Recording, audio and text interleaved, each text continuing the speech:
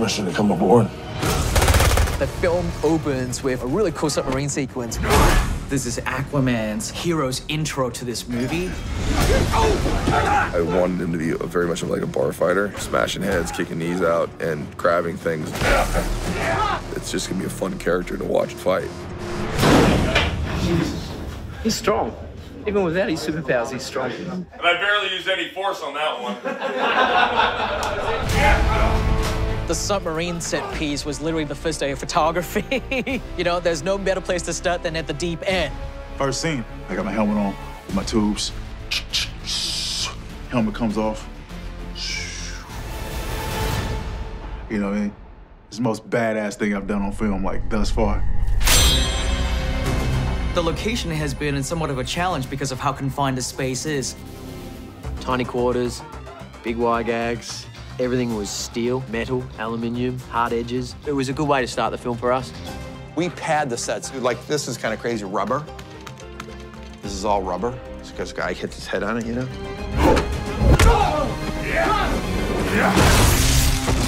We throw people against the walls, and these are rubber stairs. We've gotten very good at molding rubber things. Jason's great. He's really good with us and looks after us at the same time because he's a big boy, so he makes sure he gives us the right amount of strength but doesn't hurt us. Jason's a pro. He's like an expert at hand-to-hand combat and things like that, so I just follow Jason's lead on that stuff.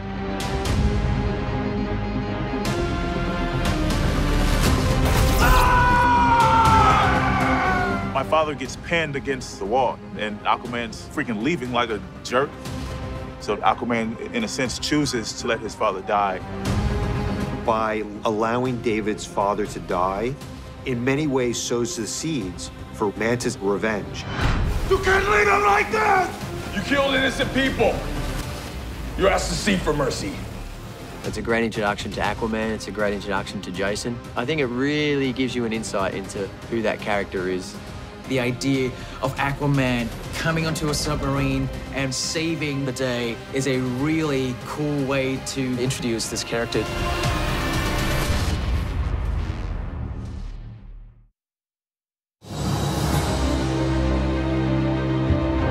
Merc crashes down here, right? He gets up, right? He runs that way. We follow behind him. Bam, through the wall. Bam, through the wall again. The camera spins around him to his back. Right, Merc then runs down here, maybe he jumps down. And then somewhere along in the hallway here, the camera goes out the window. And then we see her run. And then the camera then does a zoom back to find Arthur in the foreground here by the bell tower.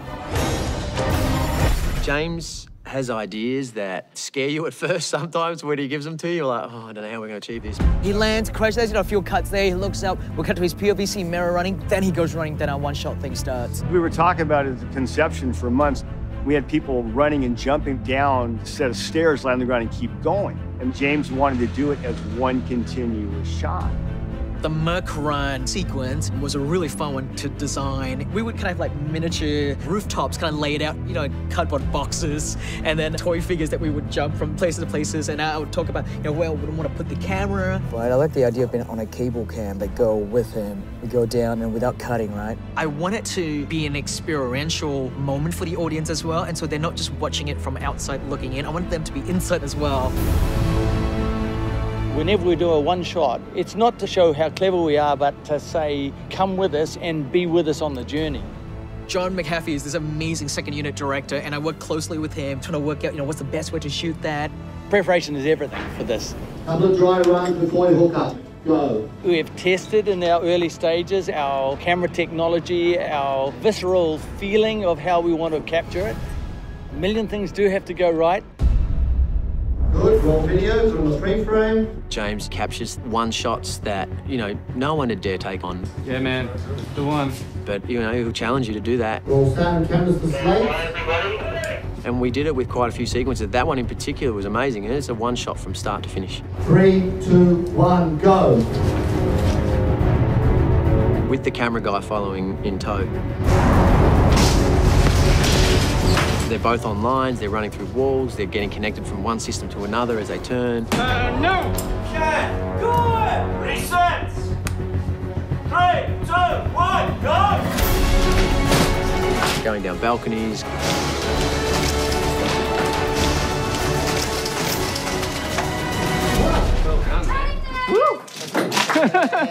Well done, brother. Yeah. If I have 3 different set pieces happening at the same time, I love to sort of find a way visually to kind of bring and tie them all together in post-production. And we start out with that long Merc run, and then at some point we leave him, and then we go see who it is that he's chasing, and that is Mira in this case, running across the rooftop. We transition into a shot where we track upward and find Mira running on the rooftops. We blend that with her running, being chased, jumping over things.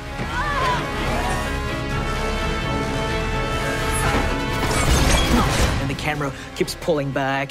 Then we go to Arthur and Black Manta at the end. It's all over the place. And so that just adds to the visual interest of the sequence. It's hard to reinvent the wheel, but I think what James really does well too is give you a different way to view the wheel.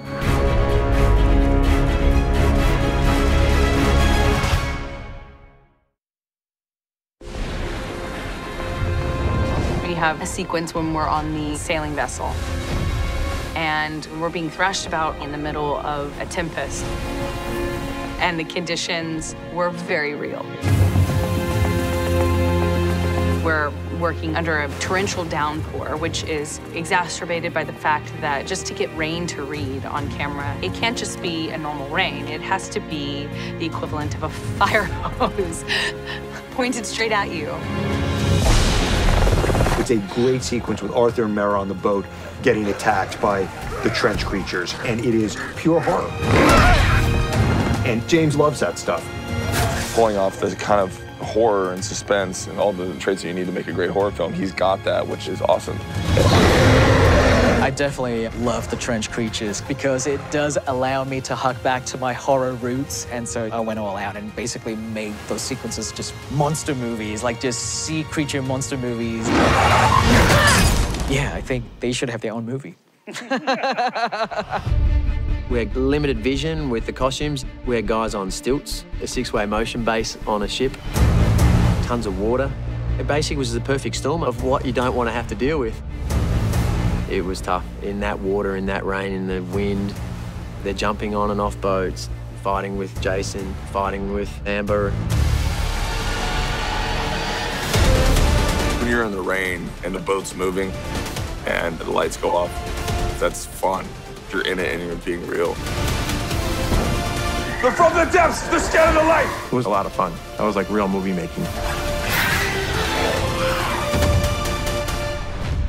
Throughout that whole sequence, it was James' idea to use the lightning to like strike the water and light the water up from underneath. And so you get this beautiful subsurface lighting quality where you get this sort of emerald green coming through. And it just takes what can be like a very sort of abstract, featureless, stormy environment and gives you these moments where you get like super clarity. You know, that there's like a huge wave out there and it's backlit and you can sort of see through it. And it makes it beautiful.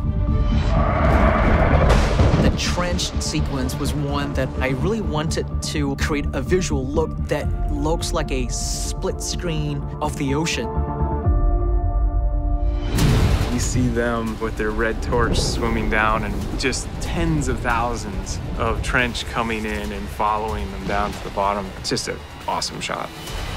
That part was really fun for me, trying to come up with a cool approach to digital filmmaking and to kind of challenge myself to do stuff that I haven't quite seen before.